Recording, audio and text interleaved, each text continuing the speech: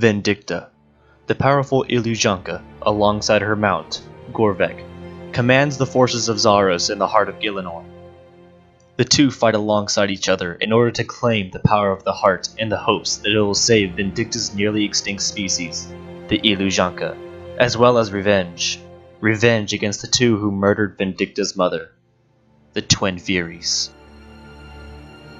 Vindicta's history begins at the end of the Second Age. Zaros, who had been trying to save the Illusionka from extinction due to their inability to breed, had just been betrayed by the Majorat Zamorak and banished from Gielinor. In desperation, the mother of Vindicta, Morvanen, bred with Vindicta's father, Hannibus, who happened to survive through the ages, albeit as a statue due to the Majorat in Acre, until an adventurer rescues him from his fate. The two Illusionka, out of sheer luck, were able to conceive an egg. Morvanen, who had recently switched to Zamorak's side, trusted her egg to their dragon, Gorvek. Shortly after Morvanen's switch, she was brutally murdered by the Zamorakian demons, Namora the Vengeful and Avarice the Unceasing, as well as a third sister whose name is unknown, as she was eventually devoured by the madman known as Gregorovich. This was due to Morvanen not switching sides in time, and thus was murdered.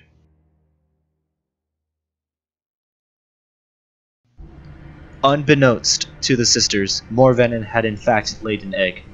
This slipped from the sisters' minds, as it was well known that the Illusionka were infertile. Gorvek then raised Vindicta through the ages. Vindicta was named by Gorvek. Her name means vengeance, and vengeance is what Gorvek has been training Vindicta for. While in the Grotworm lair, also home to the Queen Black Dragon, Gorvek trained Vindicta to be unrelenting in her quest for vengeance. Vindicta is known as a different breed of Illusionka, one more violent than any other throughout history. When news of the heart of Gielinor reached the two, they wasted no time getting there. Vindicta, wearing her mother's armor, meets the Furies, alongside the Sarin General Helweir and the Sliskaean General Gregorovich. There she stands to fight to claim the heart of Gielinor for vengeance, to avenge Zaros, to avenge her mother, and to avenge her species.